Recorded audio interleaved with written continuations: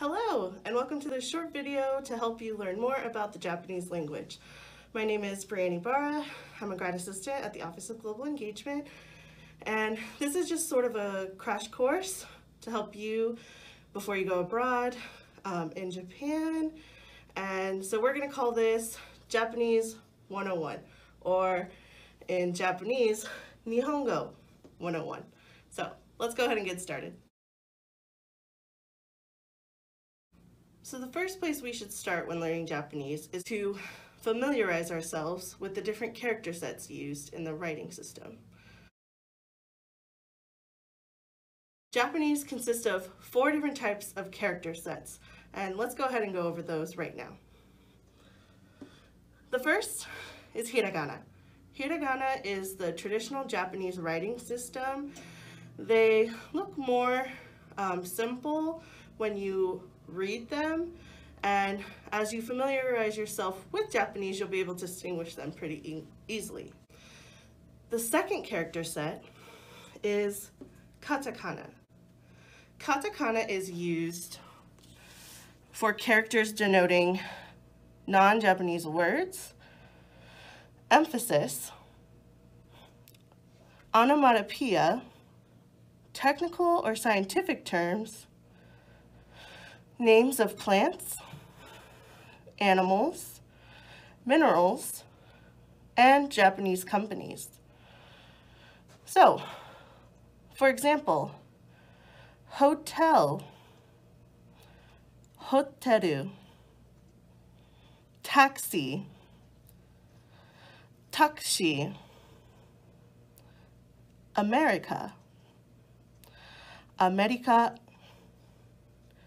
Those are the types of words that you'll see used as being written in katakana. The third character set is known as kanji, and these are just traditional Chinese characters, since Japanese derives itself from Chinese writing. The words you will see written in kanji include Aoyama Gakuin University. To say that in Japanese, it looks like this: Aoyama Gakuin Daigaku.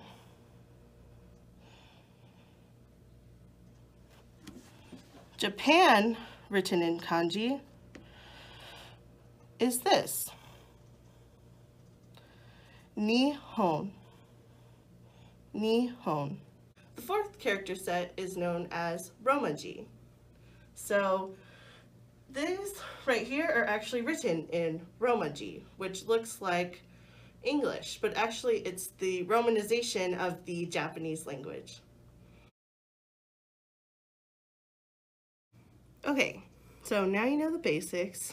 Let's go ahead and move on to more advanced ideas. Japanese can be classified as a phonetic language, but unlike Chinese, the sounds used in Japanese are just about 5 basic sounds.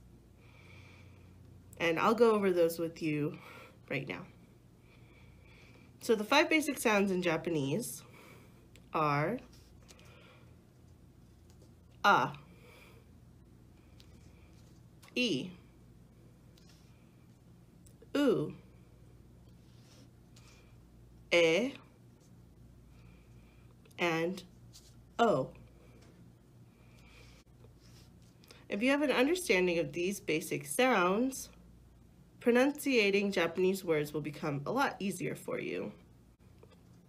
If you can look at this grid, it sort of explains the basics of all the sounds found in Japanese, using a K, an S, a T, N, down the line to even a W. So for example,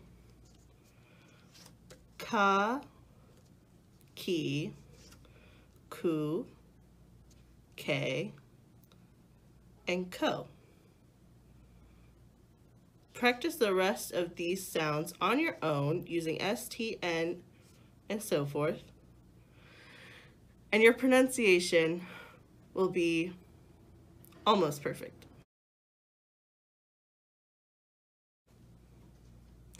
Now that you know the basics in pronunciation, let's go ahead and go over some specific phrases that'll help you before you start learning Japanese while attending AGU.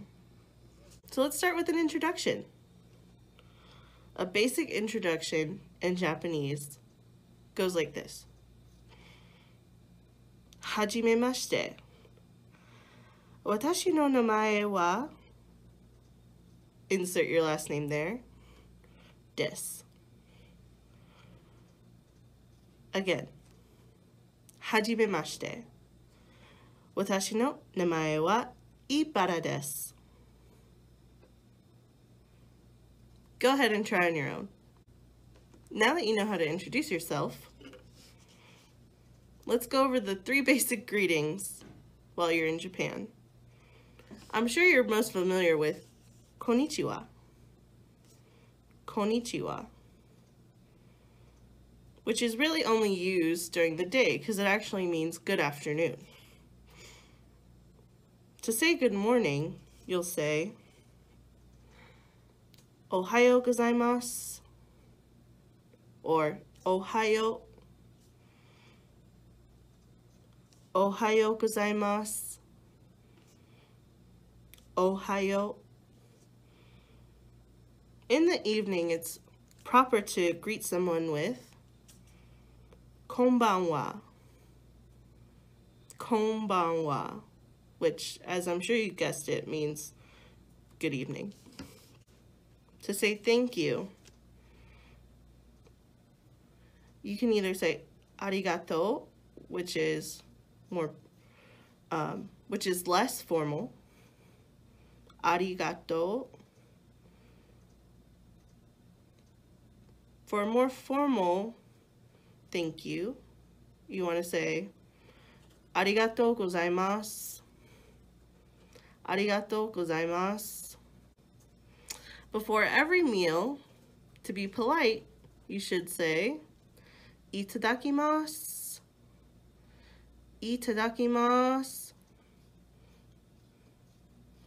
And once you finish your meal, to show your appreciation, you should tell the chef or your host, Gojisou sama deshita. Gojisou sama deshita.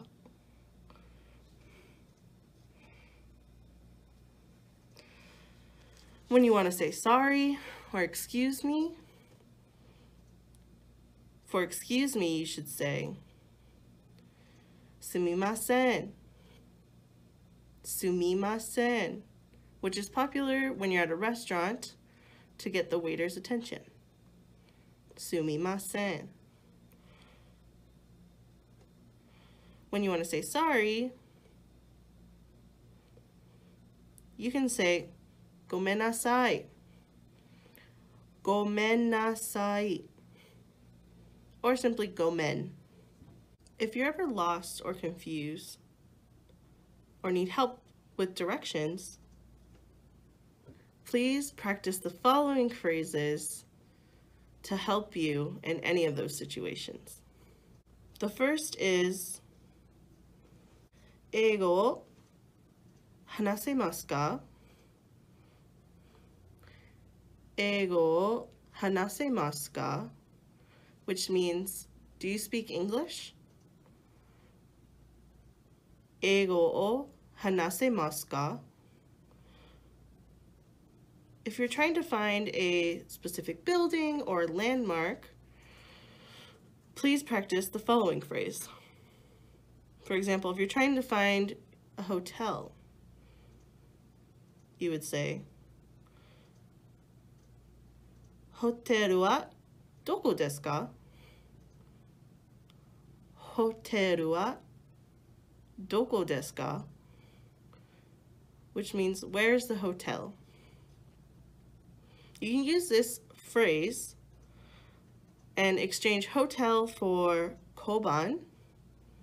So, koban wa doko desu ka? For where's the police box? or even for hospital. So, 病院はどこですか? So if you remember that phrase, it can be very helpful in an emergency situation. Now you know the basics of Japanese and some phrases to help you while you're there and before you start your studies at AGU. I hope this video was really informative, and I hope you practice on your own. You can either use Duolingo, which is a free app you can download right now, or any online resources like YouTube, and any other study guides you might find. So, good luck, have fun, ganbatte!